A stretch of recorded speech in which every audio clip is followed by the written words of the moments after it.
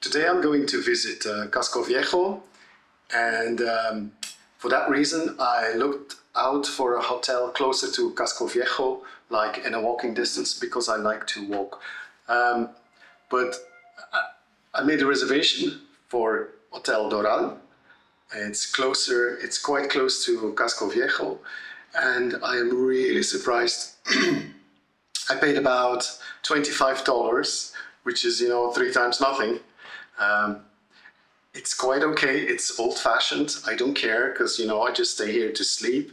But I have to give you a little tour around, because for $25, which is less than 20 euros, it's surprisingly well equipped. So here we go. So this is the entrance.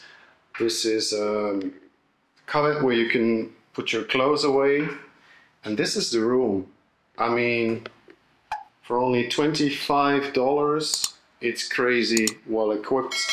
I have even airco and a desk and even TV, all for $25. This is crazy. And the view is quite okay. I know that not everybody will be happy to see this, but for me, for now, the important thing is that I can sleep and that I have Wi-Fi, which is very important for a YouTuber, or at least a starting YouTuber. So, and it's close to Casco Viejo. I can walk around all day and then come back in the evening. The only negative thing about the Hotel Doral, it's not the hotel itself, because they're super friendly, really super friendly, but the area looks a little bit more dangerous than the area where I come from, which was El Cangrejo. I know that the district right to the Casco Viejo is a little more dangerous, but I'm gonna have to figure out. But I'm loving this. So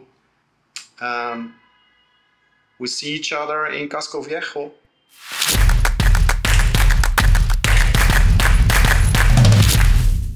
Café Coca-Cola is a UNESCO World Heritage Site and has been around since 1875.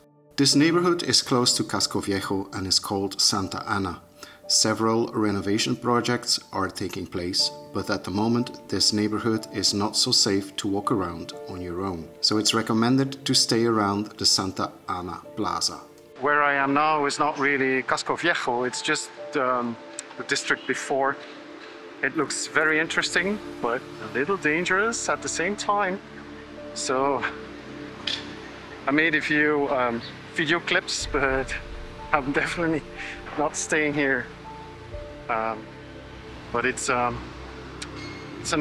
amazing area, because nature grows even out of the houses. This is the American Heritage Trade Hotel. The building from 1917 was completely renovated and is now a hip, modern, upper-class hotel. I'm here in Casco Viejo now, and I know that I'm filming with the sun behind me, which is not good, but the building behind me really impresses me.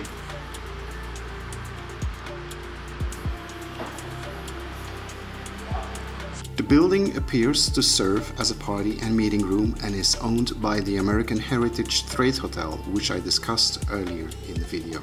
The Catholic Church Our Lady of Mercy was built in the original Casco Viejo. The church is also the guardian of the statue of Virgen de la Caridad del Cobre. Panama is one of the best countries in the world when it comes to growing coffee. Unido was originally founded to introduce the Panamanians to the processes, cultivation and preparation of good coffee. Today, Unido is very popular and has a hip audience. Unido has several locations in the city whose interior architecture closely reflects the culture of the neighborhood where it is located. This is Plazoleta 2 de Enero, from where you can see Panama's most famous rooftop bar in the distance. La Azotea by Jorge Rausch consists of a Latin American class restaurant with a menu consisting of refined meats, shellfish and tacos, among other things. This is how it looks like in Casco Viejo, and when I move a little bit around, this is the other part. of Panama.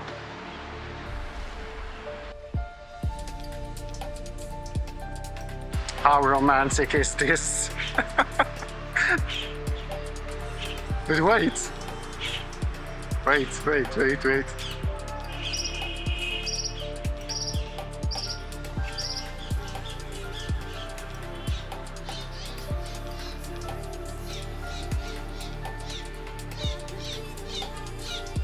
Lovely, isn't it? From the Plaza V Centenario, you have a beautiful view over Casco Viejo. This is probably one of the benefits we have from the pandemic, is that there is like almost no tourism.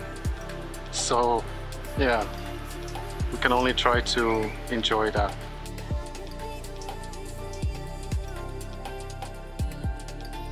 If you don't know how the plaza is called, the name is just behind me.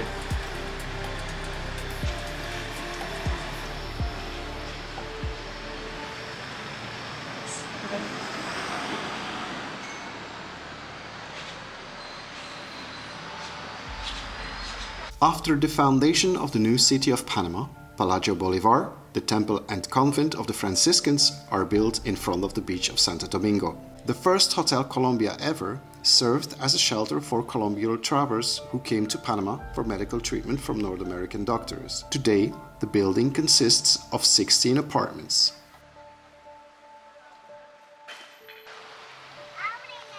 Gotta be in the picture.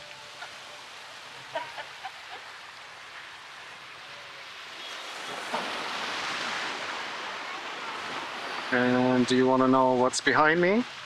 Okay. Let's turn a little more.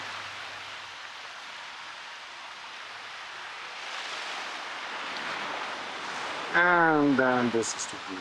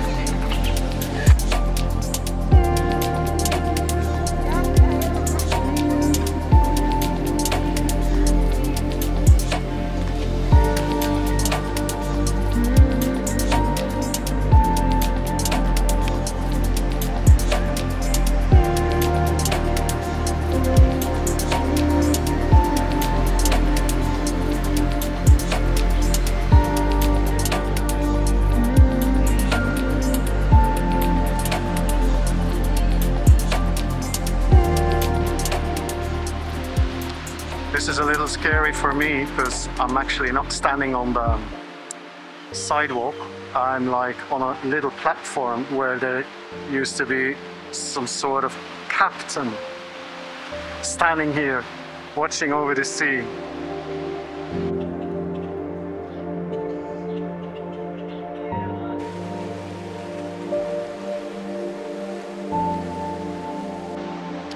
The islands in the back that you can see, I'm going to visit them, or I probably have visited them already. If that is the case, you can see the links somewhere here or somewhere here. They're called Flamengo, Causeway and Naus Island. So In the distance you see Isla Naos, Isla Flamenco and Isla Perico. They are connected to the land by a motorway. All three islands have a certain purpose, with Isla Flamenco being the port of departure to Taboga Island. The brilliantly colored building is the Biome Museum, designed by Frank Gehry. The museum houses the wildlife and its history of Panama. It was the very first building in Latin America for Frank Gehry. This is Paseo Las Bovedas. It was originally the defense wall after the attacks of the pirate James Morgan. No, not the whiskey, and no, not the American football player. The hill you can see over there, that's Ancon Hill, where you have like the highest located and biggest flag they have here in Panama. One of these days I try to go there and visit the flag of Panama.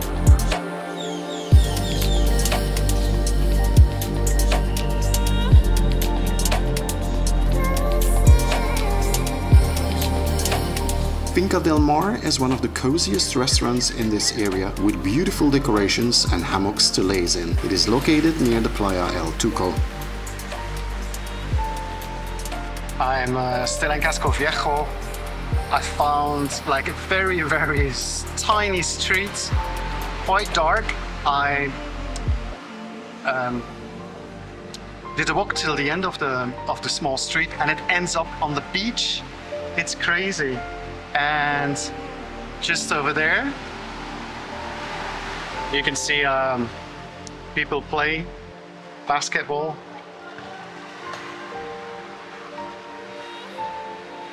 The atmosphere is really crazy. I'm loving this so much. Even the graffiti, like, you know, beautiful.